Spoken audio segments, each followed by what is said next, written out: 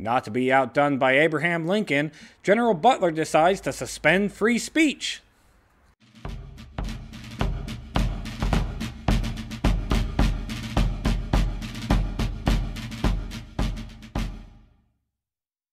Hello and welcome to Civil War in Hindsight. I'm Lieutenant Tommy. With me, as always, is Prospector Johnny. And well, Johnny, if you thought Butler was a little, well, dictatorish last week with his Lady of the Night order, yes. Well, this week it's going to open up on the 16th of May with him suspending publications of New Orleans B and New Orleans Delta papers after federal troops occupy those publication offices and then promptly shut them down for Southern sympathies. So he's going to go ahead and censor the press and get rid of free speech in that area? Yeah, it's just doing that. Oh, well, good. That's so he's follow, he'll when we recombine and everything, he'll fit right in. Fit right in. Lincoln will love him. Lincoln's going to love him. I imagine Butler's going to be promoted to command of the entire Union Army soon enough. With that, he's got to be, right? He's doing everything Lincoln wants to do. Yeah, everything Lincoln wants to do. So out in Virginia, Johnny, General McClellan has made his headquarters in White House, not to be confused with that White House that you're thinking of. This is White House that the Lee family has owned, and so now he's taking over property that Bobby Lee? Yeah, Bobby Lee, that Bobby Lee's family had owned. So now he's putting his headquarters in former Bobby Lee's property. So all right, let's go. It's near the Pamunkey River in Virginia. Okay. So we've taken that, and that's our headquarters in Virginia now? All of Virginia? Or just kind of that? Just McClellan's headquarters for his campaign. Okay. His brilliant campaign where he has... He's moved on that. How long did it take him to get that? Yeah, it's been 6 months. It's been a couple months of him with a massive army doing a whole lot of nothing. Yeah, we got Yorktown though. I mean, eventually, after not ever actually having to do a battle. Yeah, he should be in Florida by now. Yeah, he should be. By the way, or at least in Richmond. God, McClellan, just get bent, bud. And Trader President Davis writes to his wife in regards to their victory here last week at Drury's Bluff, where they the cannons, the Confederate cannons, happened to be at a higher elevation than the Union gunboats could shoot at. Yeah. Right. So of this Makes victory, it hard to hit. Yeah, he writes his wife, and I quote, "The panic here has subsided. With an increasing confidence, there has arisen a desire to see the city destroyed rather than surrendered." Not, hey, we had a big victory, we're going to win, but hey, we had a victory, we're going to win, but it's not going to be permanent, so let's destroy the city as opposed to surrender the city.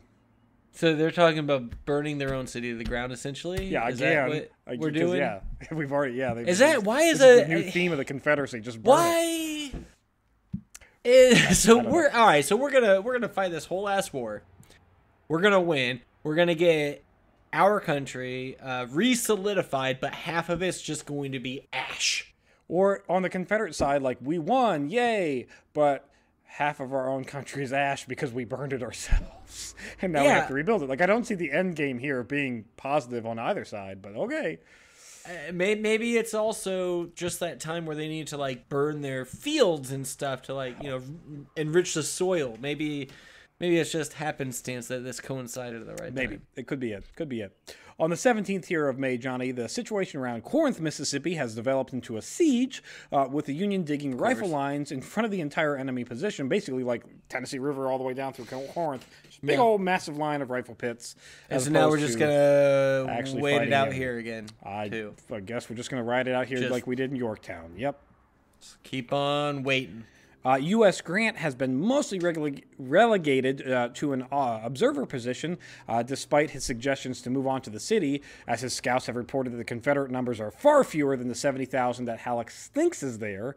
Why?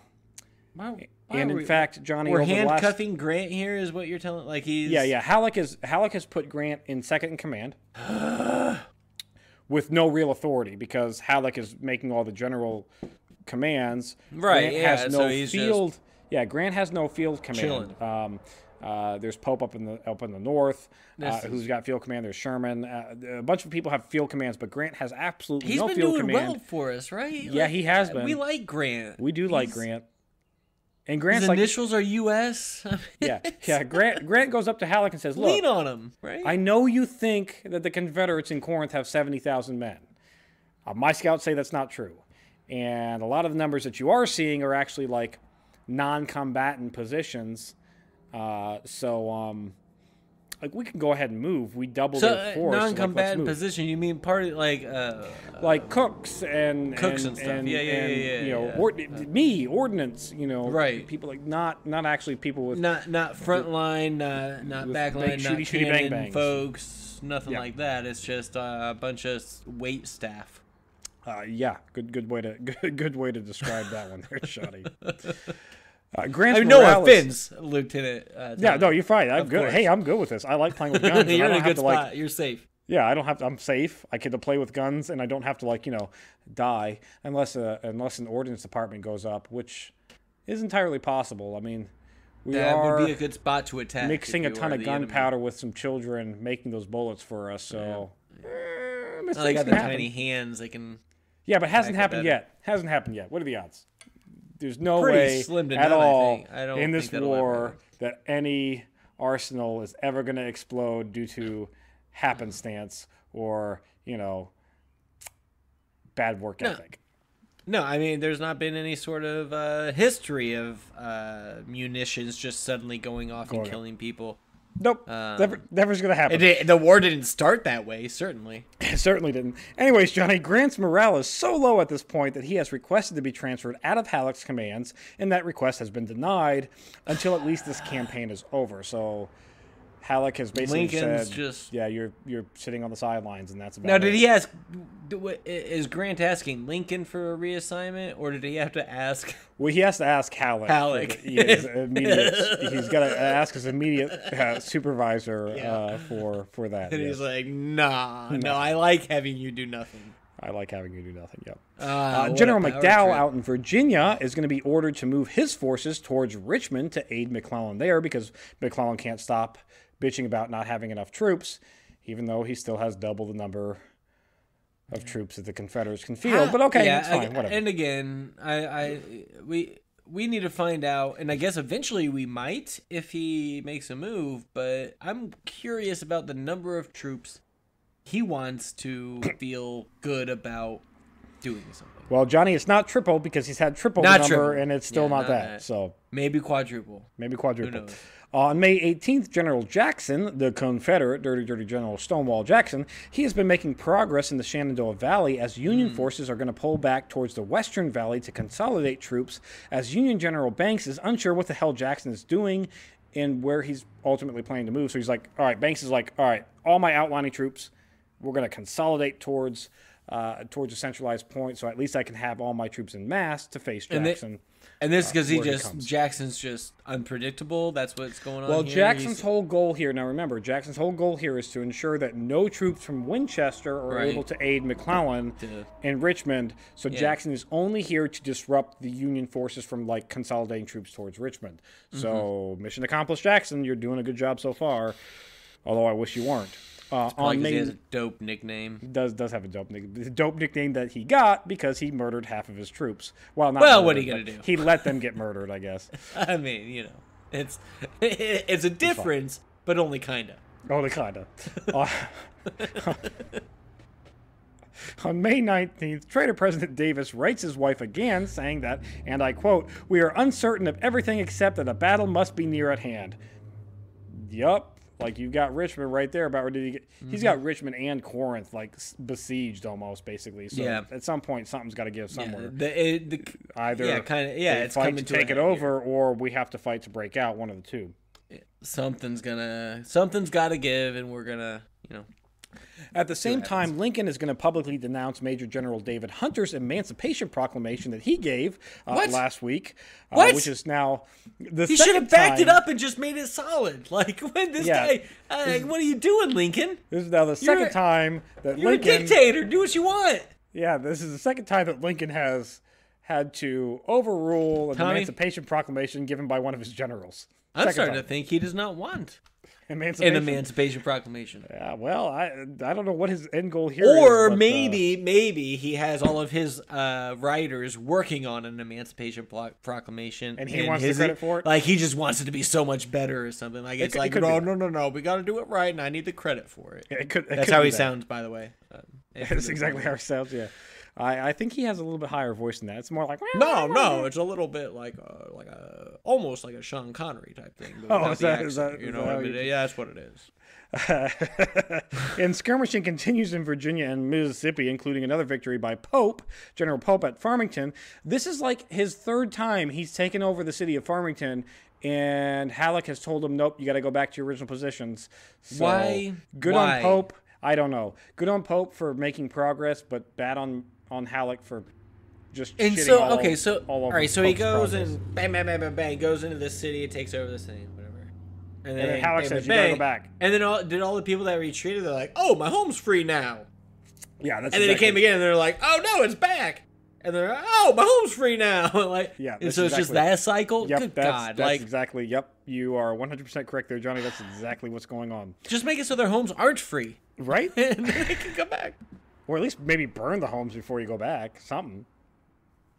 On May 20th. Also, and before they decide to burn the homes themselves. Yeah, there is that. Because that's coming. Probably 2 weeks. I expect to hear about it. On May 20th, President Lincoln will sign into law the Homestead Act, giving a free plot of 160 acres to actual settlers on land in public domain in the territories that would occupy and improve the land for 5 years. So basically, anybody who wants to move out to Nevada territory or Oklahoma territory or, well, not really Oklahoma because I guess that's part of the dirty, dirty South at this point. But, you know, like, what's that? Oregon. That's the one. Oregon. Yeah, kind of like that Plains Western area. You want to go up to the Northwest? You can get 160 acres? Free acres of land as long as you settle it and improve the land, a.k.a. build a farm, and be there for 5 years. It's yours. Or start logging, right? Yeah, logging. In the Northwest, just start cutting down some trees, and you'll give me 160 acres. It's yours. Anything to improve the land. Now, what am I doing, Tommy? Why am I looking for gold? Yeah, you should do that. Get yourself some free land. And I tell you this because in the midst of a civil war, the North is so full of supplies that we can, like, take our manpower and say, go settle a land and get a free 160 acres. Here's some money. Because we have so much. Because we're not burning it to the ground. Do you understand this, Confederacy? We're not burning all of our supplies to the ground.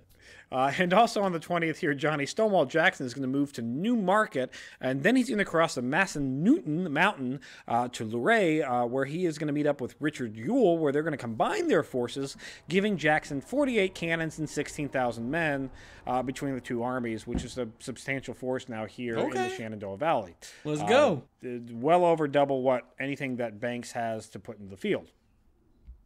On the 21st... It's a full speed ahead type deal, right? Like, yeah, but not here we go, Johnny. He's a bad guy. Stonewall Jackson, bad guy. We don't want him to combine his forces. He's got to be thinking that, right? He's thinking that, yeah. He's thinking, here we go, yeah. So this is bad news. Bad news for us. Is what you're telling me. On the 21st, Jackson and Banks continue to dance around each other with more minor skirmishing going on in front of Corinth. So Jackson has now combined his forces. He's starting to try to...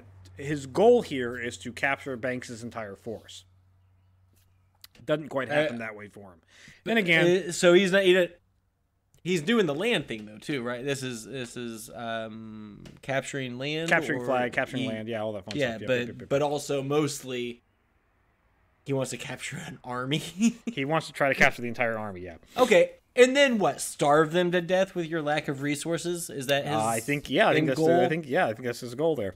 Lincoln is also going to write McClellan on the 21st, saying that he has sent McDowell to aid him, and so he can stop calling for reinforcements because he doesn't need them. His army already doubles everything else in the field, but here's McDowell's 20,000 troops to go along with yours. So shut up for 2 seconds and, do something. Attack Richmond, which, by the way, Richmond itself, hardly any troops there right now. So time to go, but not moving. And this war should be over. It should be. And this minor, if not for McClellan being appointed by who appointed him? Was that Lincoln? That was Lincoln. What a dictator! Yeah, what a dictator is right, Johnny. And this minor, uneventful week is going to come to an end on the 22nd of May with, well, more minor skirmishing around Corinth and Pope again taking Farmington and Pope again being told he has to pull back from Farmington.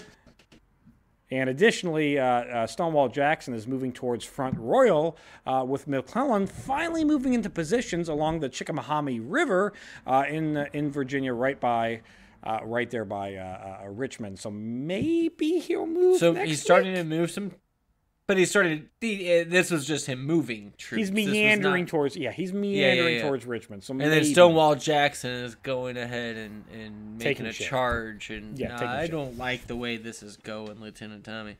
Yeah, we'll see what happens next week. But I think the blue victory streak is about ready to come to an end. That's it for this week in Civil War in Hindsight. If you enjoy Civil War in Hindsight, check out Historic Hindsight. We talk about all kinds of fun things like a chicken war / tax on European chicken exports and a 10-cent beer night that got a little out of hand. Who would have saw that coming?